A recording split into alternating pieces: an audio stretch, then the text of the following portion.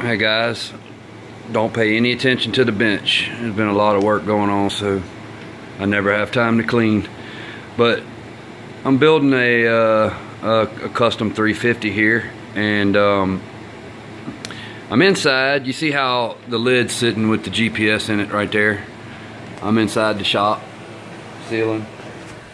If you take a look at the OSD and you look at the GPS right there, I got 12 to 14 satellites. It was at 14 as soon as I showed the camera to it.